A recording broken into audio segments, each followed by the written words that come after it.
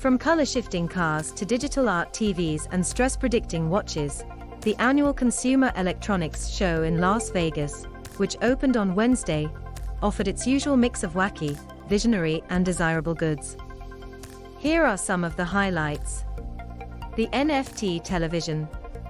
Samsung's new TV feature allows enthusiasts to browse, display, and buy NFT-based art.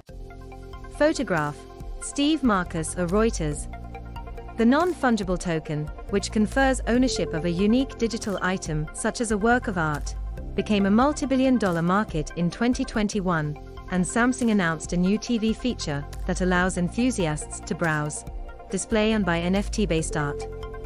Given how much some NFTs cost, you may not have much left over to pay for the screen.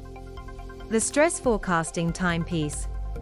No watch has produced a smartwatch that monitors your cortisol levels to predict stress. Developed with the electronics firm Philips, the watch predicts if you are about to become stressed an hour in advance and recommends activities to avoid that, such as going for a walk or meditating. The health monitoring light bulb. Running out of interconnected home products. A light bulb that tracks your body temperature and heart rate using a combination of radar technology and artificial intelligence was unveiled by Sengled, the Shanghai-based maker of smart bulbs. The bulb connects to a smartphone app and its colors change if it detects anything amiss. Sengled says its smart health monitoring light can even detect falls. The portable burglar detector. Germany's Bosch presented the Spexer, an 11.9 cm high, 4.7 inches, device that monitors air pressure, noise and motion to detect break-ins. It can also measure air quality and temperature. The Metaverse Wardrobe. A demonstration of the full-body tracking device Haritora X. Photograph. Seo Kyung Lee at Pentapress, a Rex a Shutterstock. The immersive world of the metaverse, the woolly concept of working and socializing in virtual reality, was given a sensory boost by the Japanese firm ShiftAll, which has produced the Pebblefield device that straps to a user's back and allows them to experience the temperature of the VR environment they are exploring. It was demonstrated alongside ShiftAll's Haritora X full-body motion tracking system, which allows users' avatars, their digital representation, in VR, to lie down, jump and spin around. The invisible headphones.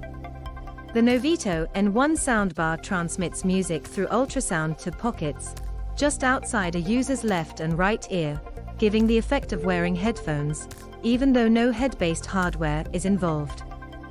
The Israeli company says other people in the room will hear a whisper of sound only. The chameleon car. BMW's 9 Flow prototype. Photograph. Caroline Bremen, EPA. CES is also a big event for the automotive industry, which likes to show off its cutting-edge advances alongside the usual displays from mobile phone makers, TV set manufacturers, and big tech players. BMW, for instance, unveiled a concept car that, thanks to an external wrap filled with electronic ink, was able to shift color from white to black at the touch of a button. The autonomous tractor. The John Deere autonomous tractor. Photograph. Steve Marcus of Reuters.